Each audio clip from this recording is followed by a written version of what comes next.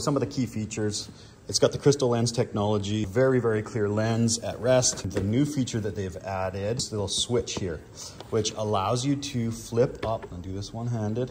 Yeah, there we go. Flip up that lens inside the welding lens and give you access to this large clear viewing window. The crystal lens is already super clear, but this is kind of nice because you don't have to worry about flipping back and forth to grind mode on the helmet, accidentally forgetting to put it back to weld mode and flashing yourself. It's also got that ISOFIT headgear, which is super, super comfortable. It is a rechargeable helmet, micro USB, the Shadetronic to manually switch through shade levels or to set it to automatic so it'll adjust. Your sensitivity and your delay, of course, as per usual. They've also added that little nose pad, which is nice because every once in a while, if your helmet's not set properly, if you haven't dialed your helmet in and you flip that puppy down, it can knock the bridge of your nose.